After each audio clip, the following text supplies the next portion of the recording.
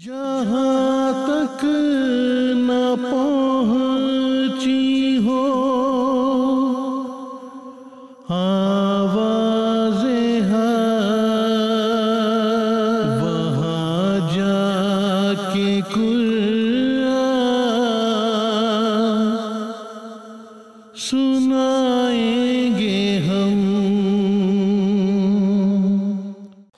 औज़ुबिल्लाहि मिनश्शैतानिर्रजीम, बिस्मिल्लाहिर्रहमानिर्रहीम। मुअज़्ज़ज़ नाज़रीन, प्रोग्राम हिकायत-ए-सिद्क़ो वफ़ा के साथ MTA जर्नी स्टूडियो से आपकी खिदमत में हाज़िर हैं।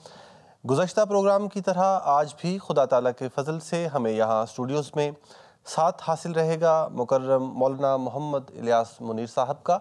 आप खुदा ताला के फ़ज़ल से वाक़फ़े-ज़िंदगी मुरब्बी सिलसिला आलिया अहमदिया हैं और महज़ खुदा ताला के फ़ज़ल से आपको खुदा ताला की राह में असीरे राह मौला रहने का एज़ाज़ और शर्फ़ भी हासिल है।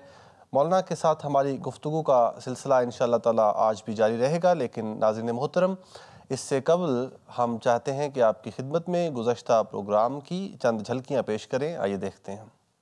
जामिया में जो कुछ हमने पढ़ा है वो सिर्फ़ पढ़ने का तरीक़ था जो सिखाया गया।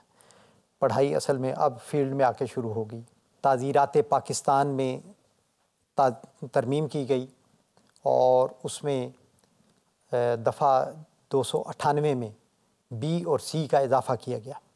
फिर अहमदियों पर यह पाबंदी लगा दी गई कि वो आज़ान नहीं कह सकते, अपनी मस्जिद को मस्जिद नहीं कह सकते, इस्लामी इस्तिलाहात इस्तेमाल नहीं कर सकते। इसी तसलसल में उन्होंने साहिवाल की मस्जिद अहमदिया की पेशानी पर लिखे हुए कलमे को भी मिटाने का मंसूबा बनाया। जी मुअज़्ज़ज़ नाज़रीन, अभी आप गुज़श्ता प्रोग्राम की चंद झलकियाँ मुलाहिज़ा फरमा रहे थे। यहाँ स्टूडियोज़ में गुफ्तगू के सिलसिले को आगे बढ़ाते हैं। मौलाना, बहुत बहुत शुक्रिया आपकी तशरीफ़ आवरी का। ज़िक्र हो रहा था साहिवाल में उस माहौल का जो वहाँ पर मुखालफिन की तरफ से पैदा किया गया, जो बाद में वाक़या साहिवाल या सानेहाए साहिवाल मैं कहूँगा उस पर जाकर मुंतज हुआ। तो जामे रशीदिया का आप ज़िक्र फरमा रहे थे, तो मैं गुजारिश करता हूँ कि आगे अपने बयान को जारी रखें। औज़ुबिल्लाहि मिनश्शैतानिर्रजीम, बिस्मिल्लाहिर्रहमानिर्रहीम।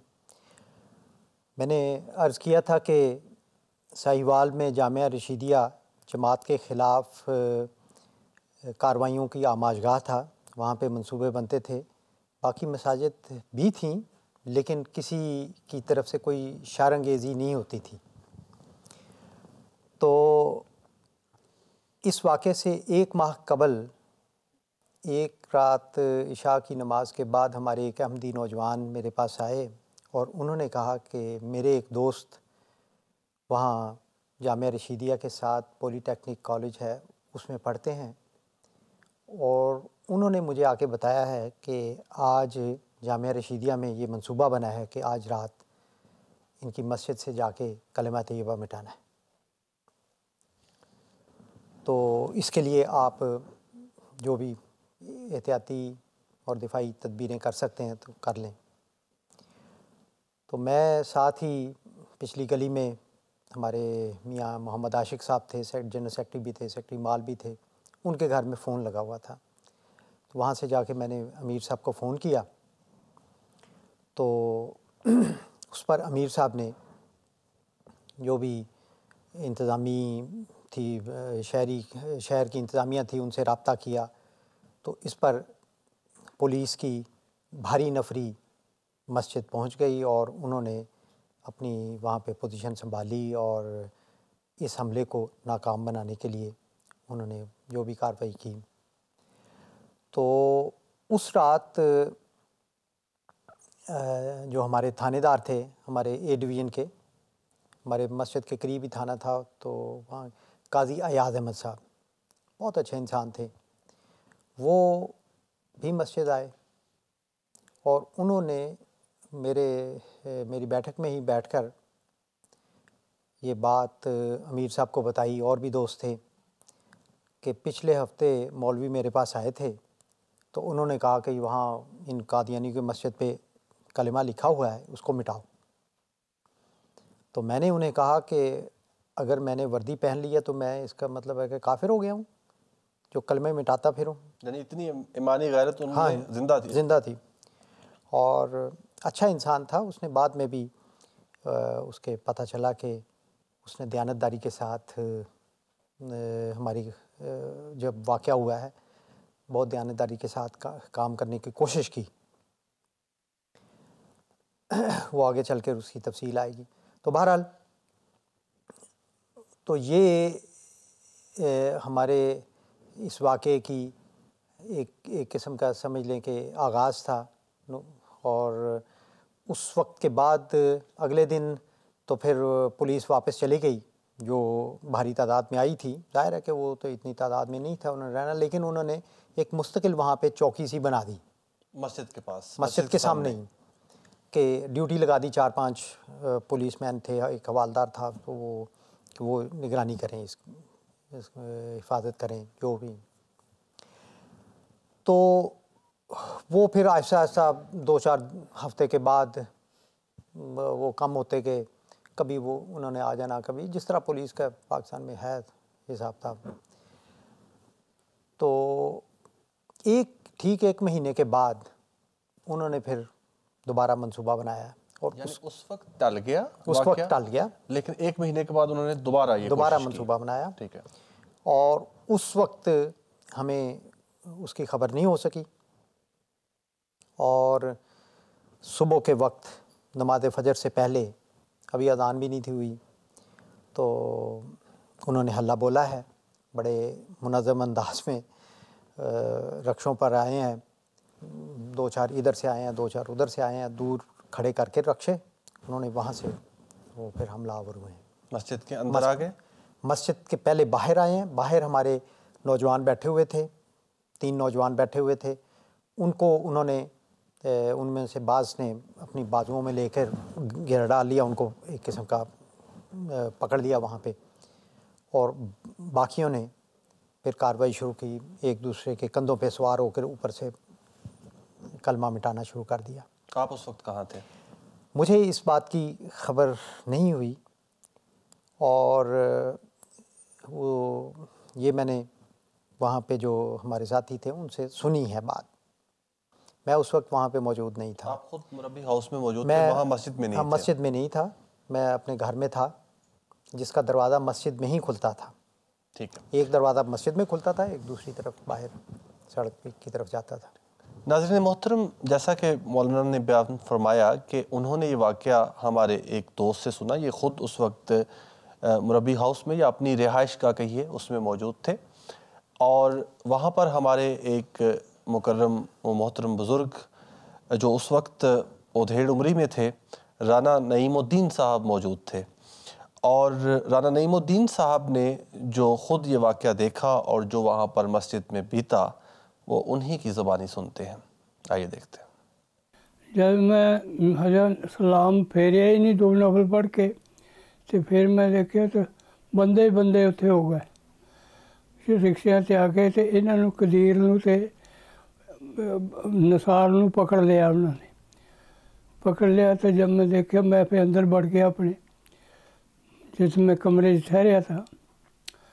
اندر بڑھ لینا میں دیکھا اپنی بندوق چکی, تو انہوں نے کلمہ مٹانا شروع کر دیتا, اور گینتیاں بیلچے مارنے شروع ہو گیا پہ منار ٹالے.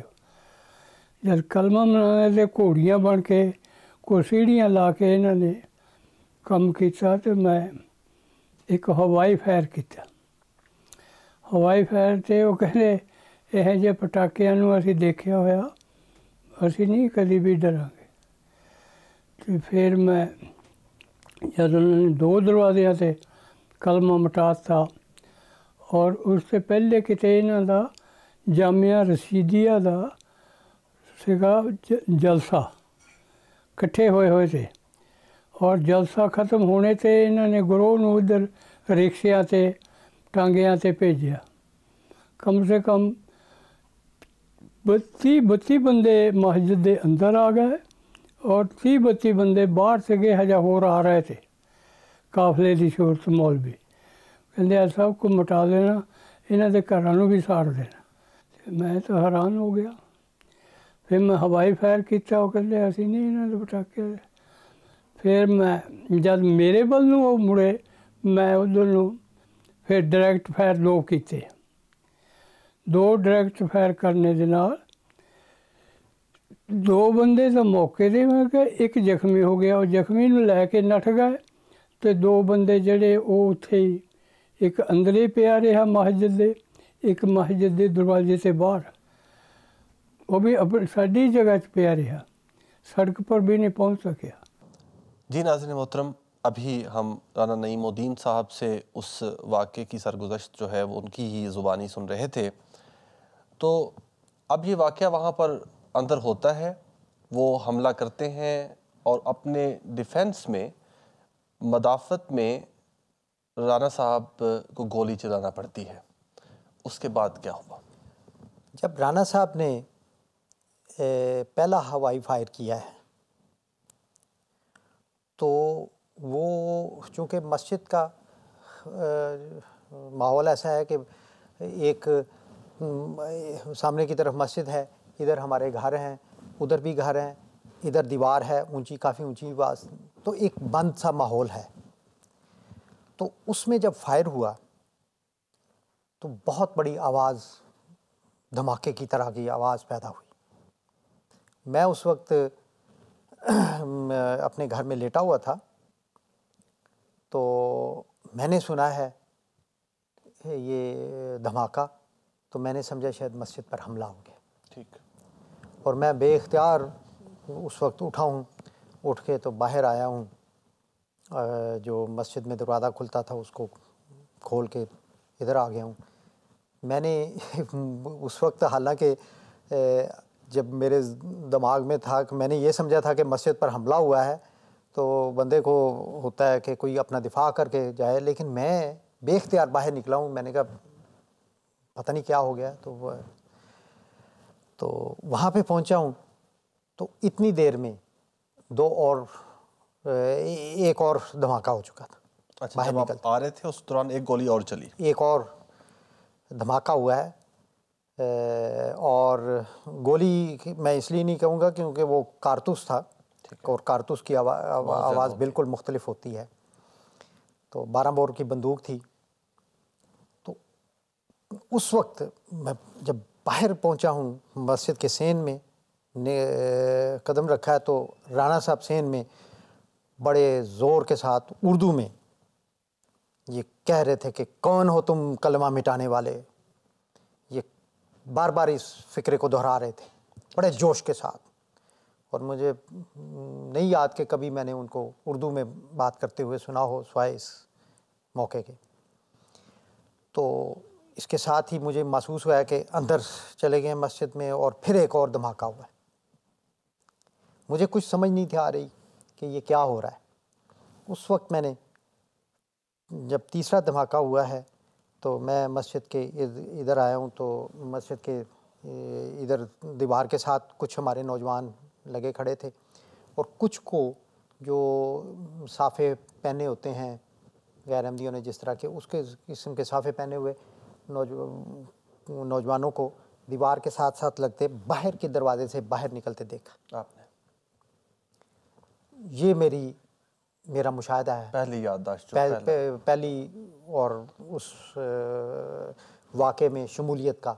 ठीक है, मेरा ये हिस्सा है। लेकिन मौलाना, अब वहाँ पर वो नौजवान जो हमला करने आए थे वो मस्जिद से बाहर निकल गए, आप मस्जिद में मौजूद हैं, राना साहब मौजूद हैं, हमारे चंद खुद्दाम मौजूद हैं, और वहाँ ज़ख्मी पड़े हुए हैं जो कलमा मिटा रहे थे। इस हालत को कैसे आपने परसीव किया, कैसे देखा? ये बहुत मुश्किल हालत थी। यकीनन मुश्किल हालत थी, लेकिन मुझे उस वक्त कुछ अजीब सी मेरे तो वहम गुमान में नहीं थी ये सूरत हाल कि इस तरह भी हो सकता है, इतनी ये जुर्रत और गुस्ताखी भी कर सकते हैं ये लोग। तो और ये तक नहीं था मालूम कि ये कार्रवाई हमारी तरफ से हुई है या उनकी तरफ से हुई है। वो तो अभी इंटरव्यू में नाज़रीन ने सुना कि वो राना साहब ने पहले हवाई फायर किया, फिर वो उनकी तरफ जब हमलावर होने लगे हैं तब उन्होंने अपने डिफेंस में गोली चलाई। हाँ जी, वो وہ تو ساری بات بعد میں کھلی ہے نا، اس وقت آپ کو نہیں پتا، مجھے کچھ نہیں تھا پتا. تو جب وہ باہر نکل گئے ہیں تو اس وقت پھر میں دروازے تک پہنچا ہوں، تو میں نے دروازے کو بند کیا، اندر میں لوٹا ہوں تو ماحول کا جائزہ لیا کیا ہوا ہے. تو ایک دم نظر پڑی ہے مسجد کی محرابوں کے اوپر، تو وہاں پہ پینٹ پھرا ہوا تھا کلمے کے اوپر، کلمے کے اوپر. اور یہ کلمے کی خدمت ہو رہی تھی، باہر والا نہیں دروازہ بلکہ اندر کی جو مسجد کے محرابیں تھیں دروازوں کے. اس وقت میرے ایک دم مجھ پر وحشت طاری ہوئی ہے کہ یہ اس قسم کی انہوں نے حرکت کی. اور اس کے بعد میں نے دیکھا ہے کہ وہاں پہ چت پڑا ہوا تھا بالکل سیدھا ایک نوجوان، اور وہ مر چکا تھا. چونکہ مسجد میں اس وقت رینوویشن ہو رہی تھی اور بجلی ساری معطل ہوئی تھی اندر ہال کی، اور باہر صرف ایک کوئی بانس وغیرہ لگا کے ایک بلب لٹکایا ہوا تھا، ہلکی سی اس کی لائٹ تھی، اس میں مغرب عشاء کی اور فجر کی نمازیں ہم پڑھتے تھے. گرمیوں کا موسم تھا، گرمیوں کا تو نہیں لیکن ابھی سردی آئی نہیں تھی، تو اس وقت گزارا ہو رہا تھا باہر سین میں ہی. تو اس وجہ سے بھی اندر وہ اندھیرا تھا سارے، تو وہ سمجھ نہیں آئی کہ کیا ہوا ہے کیا نہیں. تو بہرحال اس کے بعد جب تھوڑا سا ہوا تو میں نے دیکھا کہ لاش پڑی ہے، اور پھر مجھ میں بھی ہمت آئی اور میں نے کہا کہ یہ کیا انہوں نے حرکت کی ہے. اور اس کے بعد پھر میں نے رانا صاحب سے بات کی. رانا صاحب کے گھر جا کے ان کا گھر بھی مسجد کے اندر ہی تھا، دروازہ کھلتا تھا، ان کو جا کے ملا ہوں اور میں نے ان سے معانقہ کر کے ان کو کہا کہ میری اور آپ کی آزمائش شروع ہو گئی ہے. اچھا، یہ آپ نے الفاظ کہے؟ یہ میں نے اس وقت مجھے اچھی طرح یاد ہے کہ میں نے انہیں کہا کہ میری اور آپ کی آزمائش شروع ہو گئی ہے، تو اس کے لیے تیار ہو جائیں. تو یہ، اور اس سے پہلے میں نے وہاں پہ جو نوجوان تھے ان کو مختلف کاموں کے لیے بھجوایا ہے، اور اس کے بعد پھر صرف میں ہی رہ گیا ہوں یا رانا صاحب مسجد میں. اور یا وہ میت پڑی تھی، لاش پڑی تھی جو اندر، ایک یا دو؟ ایک. تو ان کو بھجوایا کہ امیر صاحب کو اطلاع کریں، دو کو، اور ایک اور کو کسی اور کام کے لیے بھجوایا. وہ چلے گئے. پھر میں نے رانا صاحب سے بات کی. چند لمحوں کے بعد دروازہ کھٹکھٹاہٹ ہوئی ہے، تو میں نے وہ کھڑکی میں سے دیکھا ہے، ساتھ ہی ایک کھڑکی سی، تو ہمارے قریب ہی رہتے تھے ملک منصور احمد صاحب مرحوم، وہ آئے ہیں نماز پڑھنے کے لیے. اچھا. ان کو کوئی خبر نہیں ہے. اچھا. میں نے دروازہ کھول کے ان کو کہا ہے کہ آپ ارد گرد جا کے بتا کے آئیں. تو یہ واقعہ ہو گیا مسجد میں. تو وہ گئے ہیں، ایک دو کو جا کے بتایا، پھر وہ آئے ہیں، ان کے ساتھ پھر میں نے فجر کی نماز پڑھی ہے. اچھا. اس مسجد میں ایک آدمی حملہ کرنے والا مردہ حالت میں پڑا ہے اور آپ نے وہاں فجر کی نماز اس دن ظاہر ہے پڑھی؟ کہ اس کے بعد پھر نماز تو ہم نے پڑھنی تھی، نماز ہم نے پڑھی. اور اسی دوران تھوڑا سا روشنی ہو گئی تھی، تو میں نے کھڑکی میں سے دیکھا تو باہر سڑک کے کنارے ایک بندہ گرا ہوا ہے. اچھا. بالکل گیٹ کے سامنے، احاطے سے، لیکن باہر، احاطے سے باہر، سڑک اور جو کچا ہوتا ہے سڑک کے ساتھ اس کے اوپر. اور وہ کرا رہا تھا اس وقت، اس نے ایسے کراتے ہوئے ٹانگ کو بھی اپنے حرکت دی. تو یہ میں نے اس وقت دیکھا جب ملک صاحب کو بھیجا ہے. تو میں نے کہا کہ اس کا مطلب ہے کہ دو بندے گرے ہیں، ایک اندر گرا ہے اور ایک. پھر جب روشنی ہوئی تو ہم نے دیکھا کہ وہی جو رنگ ہے جو اوپر نیلا پینٹ پھیرا گیا ہے، اس کی قطار اور خون کی ایک اندر سے، وہ جو جہاں وضو کرنے والی ٹوٹیاں تھیں وہاں سے لے کر باہر جاتی ہوئی نظر آئی. یعنی یہ وہی شخص تھا جو کلمہ مٹا رہا تھا. کلمہ. اور بعد میں جب تھوڑی دیر کے بعد پولیس کو خبر ہوئی تو پولیس کے کچھ لوگ آئے ہیں. اندازاً کتنی دیر بعد؟ یہ میرا خیال 15-20 منٹ کے بعد اچھا آئے ہوں گے. نماز آپ پڑھ چکے تھے؟ ہاں نماز پڑھ چکے تھے. تو ان کو دیکھا ہے کہ وہ وہاں پہ باہر، چونکہ ہمارے سامنے کرسچن ہاسپٹل تھا، اور پاکستان میں آپ کو پتہ ہی ہے کہ ہسپتالوں کے جو مریض ہوتے ہیں ان کے اگر دیہاتی ہوں کوئی تو دیہات سے اٹھ کر ان کے لواحقین وہیں آ کے ڈیرے لگا لیتے ہیں. ان کے لیے باقاعدہ انہوں نے شیڈ بنایا ہوا تھا، اور مسجد کی طرف بھی کچھ لوگ چارپائیاں ڈال کے تو سو رہتے تھے سامنے شیڈ میں بھی. تو وہاں پہ انہوں نے چارپائی لیا، اس پر انہوں نے لاش کو اٹھایا ہے، اٹھا کے لے گئے ہیں. یہ جو حملہ آور تھے وہ لے گئے لاش کو؟ حملہ آور نہیں، پولیس کے لوگ. پولیس لے گئی؟ پولیس. اور ہاسپٹل کی طرف اندر کی گلی میں سے ایک گلی جاتی تھی ہمارے سامنے سے ہسپتال کے پیچھے سے، تو وہاں سے وہ لے گئے ہیں. جب انہوں نے اٹھایا ہے میں اس وقت دیکھ رہا تھا، وہ وہاں پہ پینٹ کا ڈبہ بھی تھا. گویا اس نے پینٹ پکڑا ہوا تھا. ٹھیک ہے. اور جب لگی ہے گولی، شرے لگے ہیں 12 بور کے کارتوس کے، تو وہ اس ڈبے کو بھی انہوں نے زخمی کیا، اس میں سے وہ لیک ہوتا گیا ہے، اور وہ اسی کے ہاتھ میں تھا. اچھا. اور اس کے بعد جب چونکہ اس کے ساتھ ہی متعلقہ ہے تو بعد میں آنے والی بات، لیکن یہ بتا دوں کہ جب اندر والی لاش اٹھائی ہے اس وقت بھی میں اس کے سر پر تھا. پولیس نے اٹھائی ہے تو وہ بالکل سیدھا لیٹا ہوا تھا، دایاں ہاتھ اس کا ایسے نیچے تھا. تو جب اٹھائی ہے تو اس میں اس کا برش تھا، ہاتھ میں برش تھا. گویا خدا تعالیٰ نے اس جتھے میں سے جو 40-50 لوگوں کا جتھا تھا، اس میں سے ان 2 کو خاص طور پر چن لیا. ایک کے ہاتھ میں برش تھا، ایک کے ہاتھ میں ڈبہ تھا. ناظرین محترم، اس داستان کو کیا کہیے، یہ واقعہ تاریخ میں محفوظ کرنے کے لیے گو مولانا کی کتاب بھی آ چکی ہے، اور آنے والی نسلوں کو یہ بتانے کے لیے ہم پیش کر رہے ہیں بہت ہی درد کے ساتھ. اس کے بہت سارے پہلو ہیں جو اگلی ایک ساتھ میں انشاءاللہ کھلتے رہیں گے، کہ محمد رسول اللہ صلی اللہ علیہ وآلہ وسلم کا نام لے کر اللہ اور محمد رسول اللہ صلی اللہ علیہ وآلہ وسلم کے نام پر نعوذ باللہ سیاہی پھیرنے کی خدمت انجام دینے والوں کا صحرا کن کے سر پر ہے، اور اس کی حفاظت کر کے خود سلاخوں کے پیچھے اور اپنی جانیں داؤ پر لگانے والے کون ہیں. آج کے پروگرام میں ہمیں اجازت دیجیے. مولانا میں آپ کا بہت شکر گزار ہوں. انشاءاللہ اس داستان صدق و وفا کا اگلا حصہ لے کر آپ کی خدمت میں حاضر ہوں گے. السلام علیکم ورحمۃ اللہ وبرکاتہ. جہاں تک نہ پہنچی ہو آواز حق، وہاں جا کے قرآن سنائے